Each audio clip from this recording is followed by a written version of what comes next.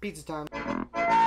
So, as I was gonna eat lunch today, me being the poor man that I am, was gonna eat a cup of ramen noodles. And then I thought, hey, what if I got the ramen and put it on a pizza? So let's go get the ingredients. Alright, so we got our ramen over here. Let me get this dough. Ramen pizza, let's go for it. This is the chicken flavor Maruchan. Maruchan's probably like, I don't know if it was my favorite, but it's the one I get the most. Comment what you want to see next. Anyway, let's get this ramen. How am I gonna do this? Still hot. I don't want to put my fingers in there. 3, 2, 1, go. Oh! Okay, just get the top. 3, 2, 1, go. Oh, I think that's enough. Oh, I think that's so hot. Oh, why is it so hot?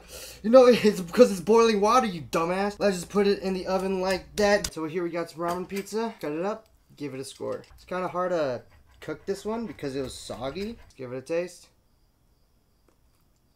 It's not good at all. Go 11 out of 69. Pizza time.